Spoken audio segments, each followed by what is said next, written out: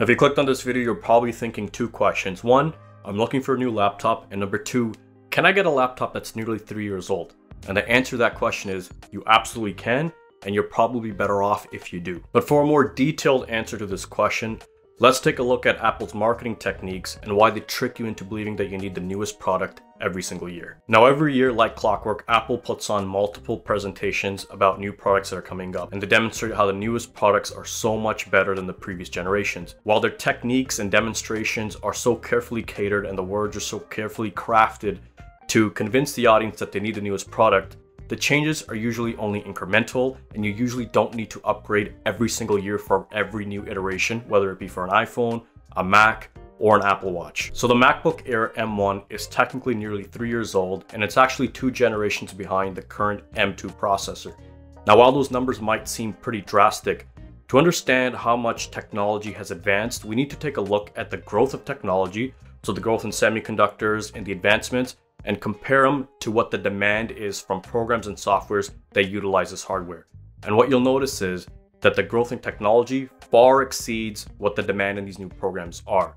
So while yes, the new technology is much better, it is faster, you don't necessarily need the newest technology to do your everyday and probably more complicated tasks like video editing and computer-aided design. I actually put up these two graphs here to show you the demonstration and why you shouldn't be fooled and sucked into these comparisons that most of these companies make to trick you or convince you into buying the newest product every single year. Also guys, don't forget to smash that subscribe button if you're interested in more MacBook and Apple related content. Now let's get back to the question at hand. How good is the M1 MacBook Air, and is it still worth buying in 2023? And I actually made a video review on the MacBook Air. It's very detailed and you actually can find it right here. And it goes over all the nitty gritty and the comparisons and the benchmark scores. But at the end of the day, the M1 processor is a phenomenal piece of equipment and a phenomenal piece of silicone that Apple developed. And actually it goes toe to toe with my desktop computer that's running an AMD Ryzen 7 processing chip. There are certain programs like video editing that I can actually accomplish faster on my MacBook than I can on my desktop, just because how Apple has integrated their M1 silicone processor with all other hardware that's built in-house. Now, speaking of software, at the very early stages when the MacBooks came out with the M processor line, there are a lot of questions and concerns whether or not the new programs and softwares will be able to take advantage of the new chip and how smooth the programs will be able to transition into a new silicone chip like the M1, as opposed to what Intel made in previous generations. And now 3 years after that Apple has released the M line, pretty much every software that's developed now is made specifically for the M processor. So there's an Intel version, AMD version, and then there's the M version that will work on your M1. So programs like Adobe Photoshop, Lightroom, Premiere Pro, After Effects, all of these programs are now designed to work flawlessly with the new M line, and they work perfectly with the M1. Now, we've spoken about the M1 processor and how it compares to the M2 and the newer iterations and the newer generation of CPUs, but I want to talk about Apple's titling and the nomenclature. So when they release a new product, they usually attach a number to it. So like the MacBook and the processors, you have an M1 and then it goes sequentially to M2. Likewise with the iPhones, it starts off with the iPhone and it goes to 2, 3, all the way up to 14 as we have now. And what that perceives is, or what the perception is for the people who are looking at these products, is that the higher the number, the better the product. But in terms of a MacBook, you have to look at the bigger picture. And a computer is a very sophisticated piece of hardware, and it requires a lot of different pieces and functions to function properly and to run properly. And one of the things that Apple doesn't really go over in detail is RAM. And if anyone knows anything about computers, RAM or random access memory is critical for the performance of any laptop, whether it's a Windows computer, Linux, or Mac. Now, all MacBooks, whether it's M1 or M2, come with a base 8 gigabytes of RAM, and 8 gigabytes in 2023 is almost too little.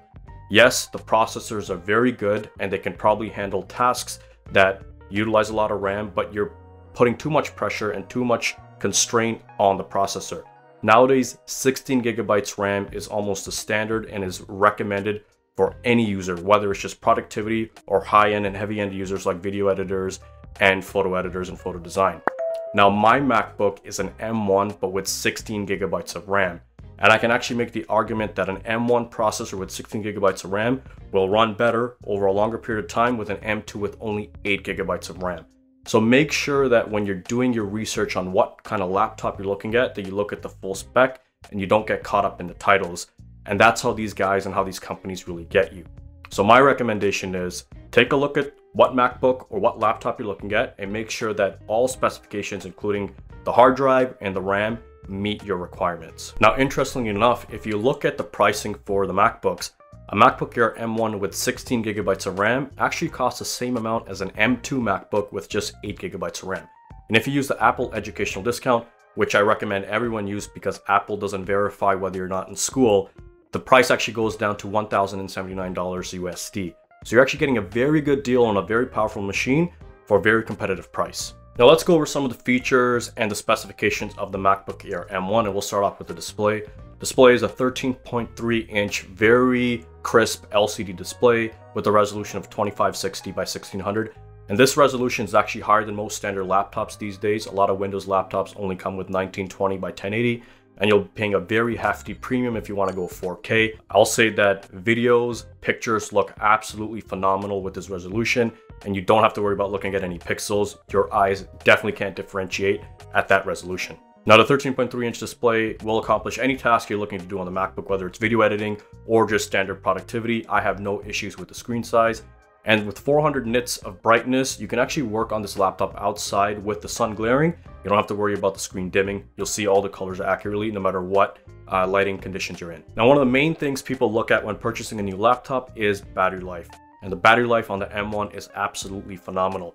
It's rated at 18 hours, but with actual real-world experience, I've gotten anywhere from 12 to 14 hours with medium to heavy-duty tasks. So there are certain days where I don't have to charge my laptop for 2 days. And if I leave the home without the power brick, I don't have to worry about my MacBook running out of juice. I'm comfortable and I know that I can get through the rest of the day without any issues at all. And one of the really good things about the battery in the MacBook Air is that whether or not it is plugged into a wall or not, your CPU is going to get the same performance. So unlike Windows computers where performance is throttled when the power brick is detached, with the MacBook, you're going to get the exact same performance whether or not you have it plugged into the wall or just using it on the go. Now, looking at the standard physical characteristics of the MacBook, it comes with 2 ports, so that's a USB 4/Thunderbolt on the left side and a standard 3.5mm headphone jack on the right side. Now, the 3.5mm headphone jack is great news for audiophiles that like listening to lossless audio with a wired connection, so you don't have to worry about a Bluetooth connection and losing some of that audio quality. Now, the 2 ports are standard across all MacBook lines, and if you ever do run out of ports, you can always use a port extender like this one here. You can buy off Amazon for a very cheap price of just 20 bucks, but I usually never run into that issue. Now, I also want to go over some reasons why you probably do not want to upgrade to the newest MacBook Air M2, and the first reason is throttling issues. For those of you who don't know, throttling refers to the CPU slowing down in order to account for overheating, and overheating the MacBook Air M2 does a lot. Now, some may say that this is because of the 8-core CPU, the base M2 processor, and others may refer to the thermal schematics and how it's laid out, but it's simply not as good as the M1. Now, I've owned the M1 for almost 2 years and I've never issued any throttling problems at all. My MacBook has never overheated once. Now, another major issue with the M2 is the SSD speeds. In some programs, they found that the MacBook Air M2 SSD speeds are almost 50% of what the M1s are at, and more importantly, the write speeds are significantly slower than the M1s. So if you're doing a lot of editing and a lot of exports on your MacBook, just know that the speeds on the M2 will be slower than the M1, and there's currently no fix for this, as this is a hardware issue. Now, if you are interested in going with the MacBook Air M1, I'll share the specifications on how I have configured my laptop. I have the M1 Air with a 512GB SSD, 16GB of RAM. Now, my recommendation to you is to probably skip out on upgrading the SSD.